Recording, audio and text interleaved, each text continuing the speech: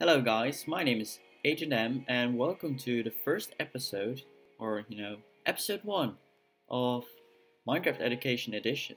Today I'm gonna teach the teachers how to set up a world or how to set up a classroom in game the best way. So I'm actually a student, so it's gonna be a little bit different from what I do, but it will be very familiar.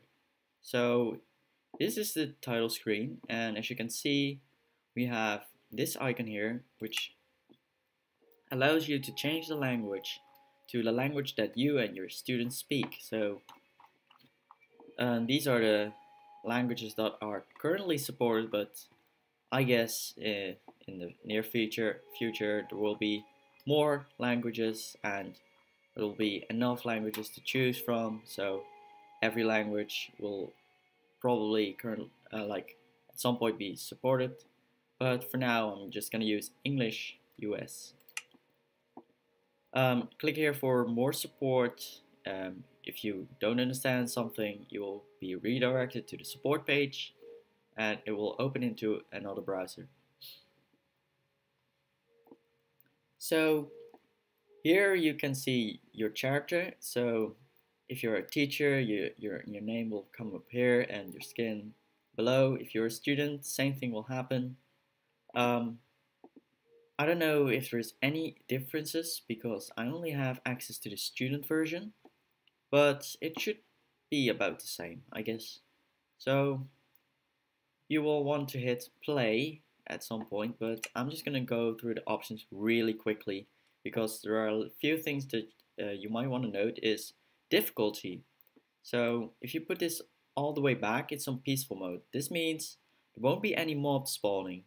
And this also means that students won't be distracted by zombies and skeletons and other monsters that might keep them from work. So you put it down, there won't be any distractions.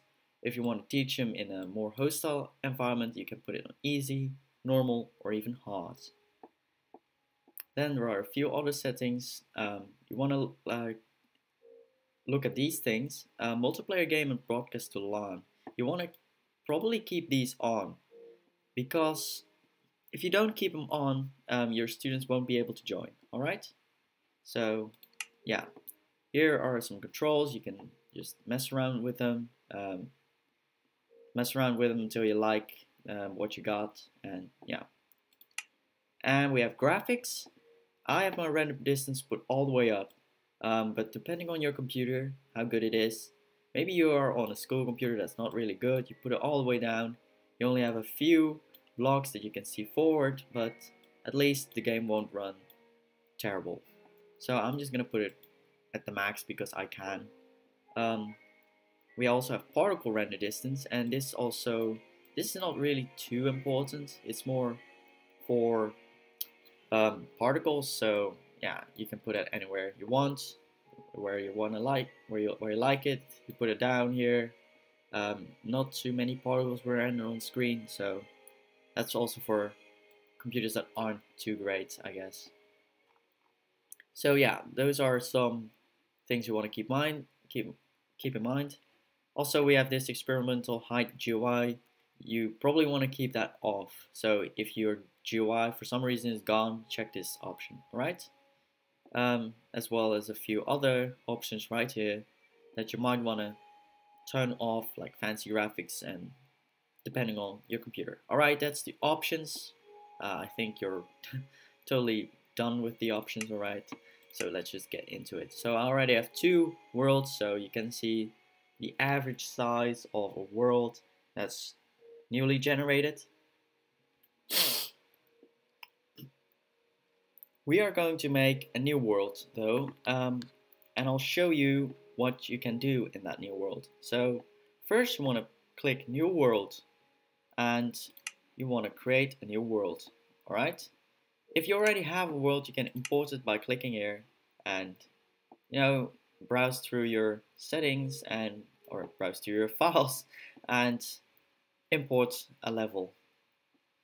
This is useful for if you make a world with certain exercises that the students have to make. You can export a world, which I'll show you later, and you can import them or your students can import them by using this mechanic, and they can go into the world, do whatever they have to do, make a portfolio and send it to you, and yeah, basically that's how imports work. But we're gonna make a new world and we're gonna call it my classroom, because we're gonna make a simple classroom in this video, showing you the basics on how to manage one and keeping your students at work, not distracted, fighting zombies.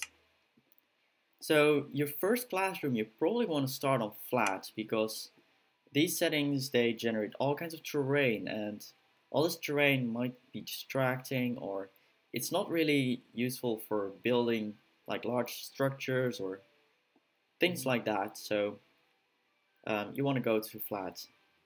If for some reason in some newer updates this changes, I'm in the early access right now.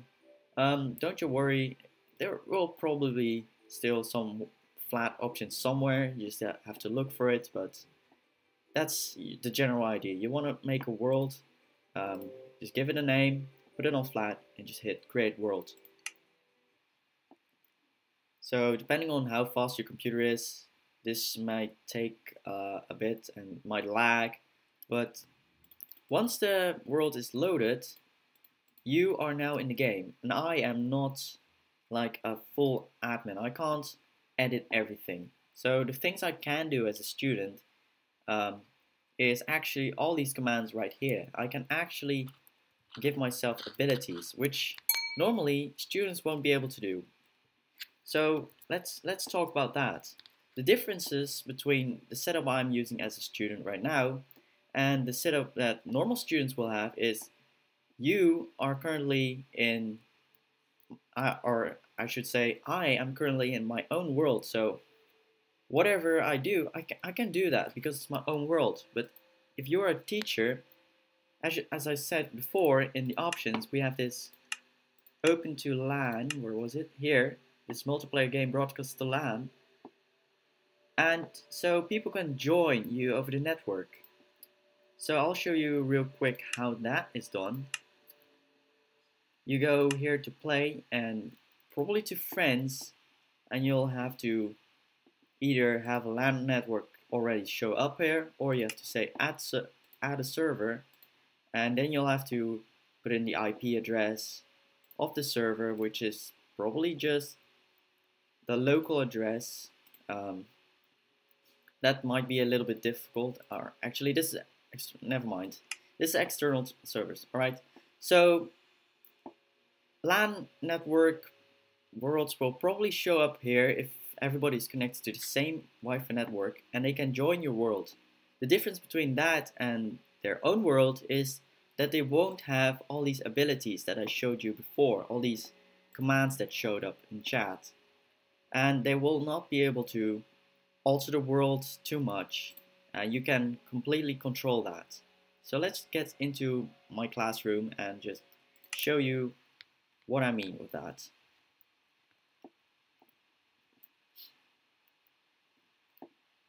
So first off, if you're a teacher, you want to look at a few commands that are going to be important to you.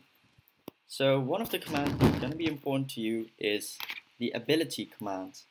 It's all the way on the top there. So you're going to write ability, then you hit space, and then you want to choose a player. As you can see, here are all the available options. So you can use add and then select one of these, or you just type in a name. So I'm just going to hit tab there, and it will autocomplete and put my name there. Alright, then we have two options here, World Builder or Mayfly. World Builder will actually allow your students to build specific things in the world, such as boards or borders. I'll show you right now actually. So there are these blocks. These are special blocks as well as these. Let me just put them in my inventory. These are special blocks that I can't use as a student at the moment. I don't know if a teacher can immediately use them, but if you can't, The way you want to do something about that is ability, your name, world builder, true. Alright, so ability has been updated, so I can now build in the world, and with that they mean like special blocks like these. And I'll get into what they are in next episode probably, because this episode is getting a little bit longer than I expected, but normally these blocks you can't place if you're a student, only with this command set.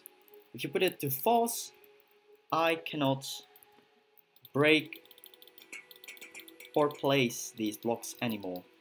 So yeah, that's what this ability does. The next ability is Mayfly. If you give this to a player, then when they're in creative mode, or probably any game mode, I don't know, but they can fly around and edit their builds by, flying up. If you put this to false, you can't, I'm hitting space right now, I can't fly and modify my building by flying. I'll have to build up and edit it normally. Also, a side effect from the what was it called again? World builder ability is that you cannot pass these borders anymore. If you are in world builder, if you have world builder ability, you will be able to pass these borders. You can pass over them, you can pass under them, but you can't pass through them without breaking it. So those are the two abilities that I want to show you this episode.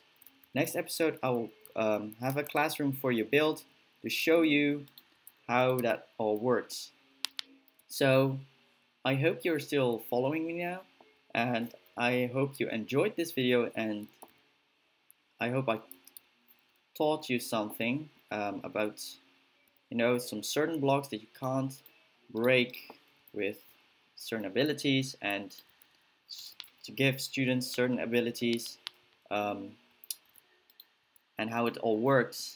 So with LAN that works, so that students that join over the LAN network actually start with the opt. So like this command and then a player name will make this player be able to use commands like these, like ability, the opt, and all those commands.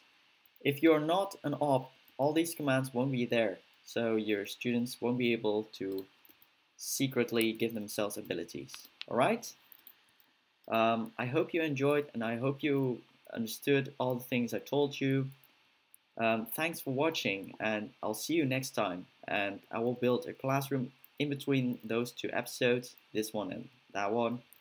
And I'll show you what these blocks all do.